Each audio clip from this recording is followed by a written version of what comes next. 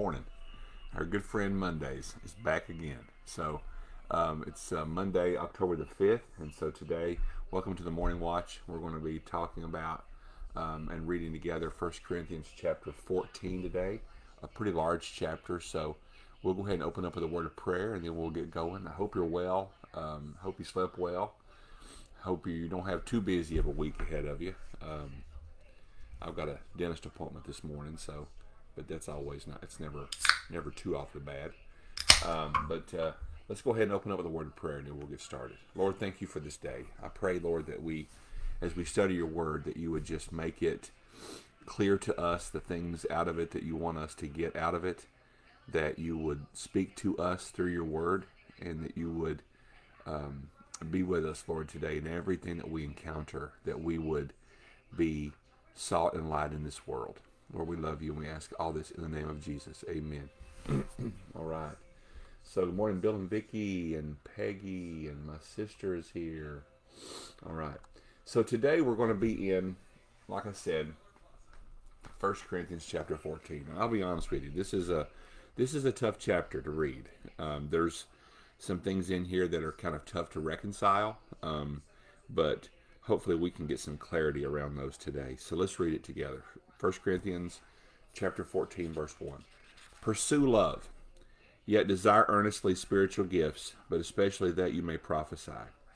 For one who speaks in a tongue does not speak to men but to God, for no one understands.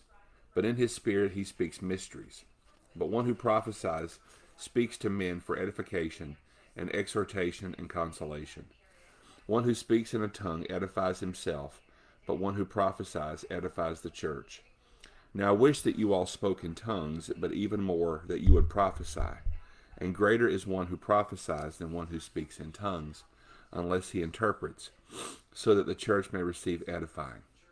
But now, brethren, if I come to you speaking in tongues, what will I profit you, unless I speak to you either by way of revelation, or of knowledge, or of prophecy, or of teaching? Yet even lifeless things, either flute or harp, in producing a sound, if they do not produce a distinction in the tones, how will it be known what is played on the flute or on the harp? For if the bugle produces an indistinct sound, who will prepare himself for battle? So also you, unless you utter by the tongue speech that is clear, how will it be known what is spoken? For you will be speaking into the air. There are perhaps a great many kinds of languages in the world, and no kind is without meaning. If then I do not know the meaning of the language, I will be to the one who speaks a barbarian, and the one who speaks will be a barbarian to me. So also you, since you are zealous of spiritual gifts, seek to abound for the edification of the church. Therefore let one who speaks in a tongue pray that he may interpret. For if I pray in a tongue, my spirit prays, but my mind is unfruitful.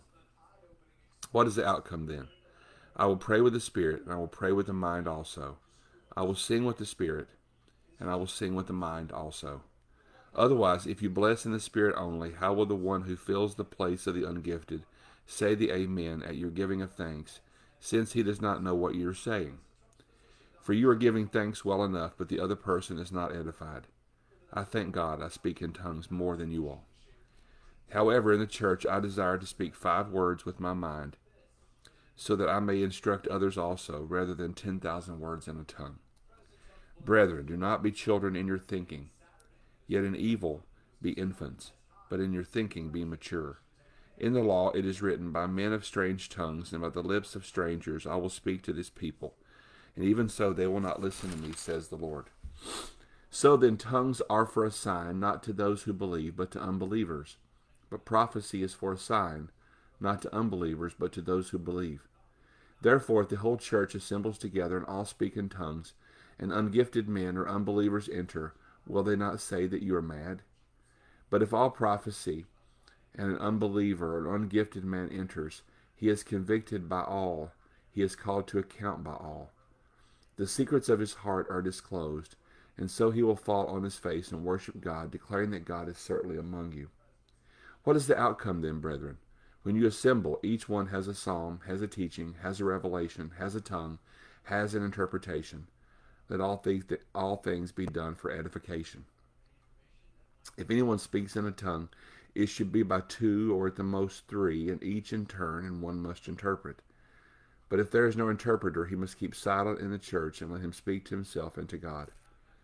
Let two or three prophets speak, and let the others pass judgment. But if a revelation is made to another who is seated, the first one must keep silent. For you can all prophesy one by one, so that all may learn and may be exhorted, and the spirits of prophets are subject to prophets. For God is not a God of confusion, but of peace, as in all the churches of the saints. The women are to keep silent in the churches, for they are not permitted to speak, but are subject to themselves, just as the law also says. If you desire to learn anything, let them ask their own husbands at home, for it is improper for a woman to speak in church. Was it from you that a word of God first went forth, or has it come to you only? If anyone thinks he is a prophet or spiritual, let him recognize that the things which I write to you are of the Lord's commandment. But if anyone does not recognize this, he is not recognized. Therefore, my brethren, desire earnestly to prophesy, and do not forbid to speak in tongues. But all things must be done properly and in an orderly manner. All right. So, there's a few things in here that jump off the page. Number one, if we're going to do a Bible study, and we're not going to skip any chapters, we're compelled, if we want to be faithful to the Scripture, to discuss chapters that may have some things in it that we don't we don't understand, or that are difficult. This one is certainly tough to wrap our heads around. Paul, let's talk about these verses that talk about women not speaking in church. Let's hit that one first. Paul is dealing with some issues here in this church in Corinth. Okay, so one of the things that we don't have is that we don't have all of the context, right? So we don't have all of that. So we're a little bit blind, a little bit. They're probably in this discussion that Paul makes about the role of women in the church, there is more than likely he is pointing to a law or a tradition in this region. So there were definitely some cultural implications. But when you look at, because this looks like that women are to say nothing in church, to be completely silent in church. If you read a lot of the commentaries that talk about this particular chapter, they will say this: there must have been an issue within this church where in this place a group of women were causing trouble. Because if you look at the entire canon of Scripture, okay, you can't just look at this particular verse in isolation because you take it out of context. Because you look at all over Scripture, there are example after example after example of women who actively ministered inside of the church. So that's why these particular verses here seem to be out of place. But again, Paul is very specifically teaching to the church in Corinth. Women obviously have a role in the church, and there are people, though, that look at this and they'll say, oh, so women are to be completely silent in church. Well, I don't think that holds up when you look at the entirety of Scripture, okay? Many of us would not have come to the Lord had it not been for women in the church who ministered to us and helped us and served us. In fact, in the modern church, the women have really carried most of the water, just to be frank with you, and have done more work than the men have. So that doesn't really, we've got to take it for what it says. However, we've got to also look to see what is the entirety of God's Word have to say about women being involved in church. There's think about Priscilla and Aquila, who were friends of Paul, who had supported his ministry. Priscilla was very active in the church there in Rome, and so it doesn't really add up. So the balance of Scripture for sure.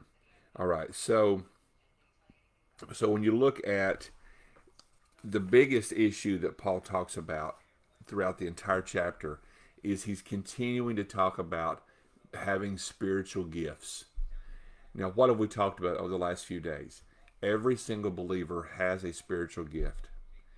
And here, Paul is specifically talking about two of those, speaking in tongues and prophecy. Now, Paul himself said that he spoke in tongues quite often, we can assume. But he also talks about that prophecy is preferred over the speaking in tongues because of the great value that prophecy had for the building up of the church. Okay? Paul also tells us that we should, here in this chapter, that we should seek after growing these gifts, whichever one would do the greatest good in building up the body of Christ. And so it's asking God, if we want to know, how do I start? How do I do this? How do I develop my spiritual giftedness? Like everything, it should begin with calling upon the Lord to let him assist you in building up that within you. God will do the work within your life. So Paul specifically here talking, he gives some sort of ground rules to speaking in tongues. He gives us some details here around prophecy. But the bottom line, any of these gifts that point the honor and the glory to us, those are dangerous. The gifts, including prophecy and speaking in tongues, that point others to Jesus and build up the kingdom of God, build up the local church, then it's healthy. Okay? Our interim pastor, yesterday, he was talking about he was talking about what good, healthy churches do. And one of those is to serve. Okay? That we should, as the local church, we should be defined by our ability to serve each other, serve our community, etc. He said something that really stuck with me. He said, when you start looking at a particular thing that you're doing or thinking about doing, ask yourself the question, in that service, who is in the spotlight? If it's us, then it doesn't pass the test. But if it's the Lord and his ways, then it's good. And that's something I never want this Bible study to become. And that really convicted me. I don't ever want our time in God's Word to become a thing that in any way lifts me up or casts a light on me. That's not my goal. But it's the same thing with spiritual giftedness. If the giftedness shines a light on us and our abilities, then it's not good. But if it shines a light on Jesus, then it's great. So I love you all. There's Cookie and Juanette, Ken Amon. There's my sister, my mom, Glenna Cordell, Kim Smith, Lorene is here, Peggy's still here, Bill and Vicky. Well, I love you all. It's about 7:15, so we'll get started with our Monday. Have a blessed Monday. Let's have a word of prayer together, and then we'll be about our way. So 1 Corinthians 15 tomorrow. So got a couple more days left. Let's pray. Lord, thank you for this day. Thank you for all your goodness. Thank you for your mercy and grace. Thank you for sending your son Jesus to die on the cross for us. Thank you for your word. Lord, I just pray that you would help us to understand the things from it that you would have us to understand. And that, Lord, that we would, the beautiful thing, Lord, about your scripture is that we can chew on it and meditate on it all day long. And Lord, we want to be more like your son, Jesus. Lord, we love you, and we ask all this in the name of Christ. Amen. All right. I love you all. Have a great Monday, and we'll see you tomorrow.